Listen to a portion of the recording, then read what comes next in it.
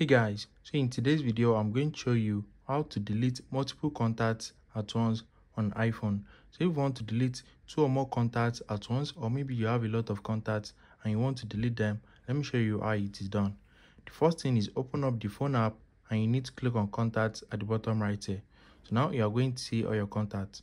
So there's only one way to delete multiple contacts, and it is to use 2 fingers. So just drag 2 fingers on the contacts that you want to delete like this, and after that long click on it and you're going to delete contacts.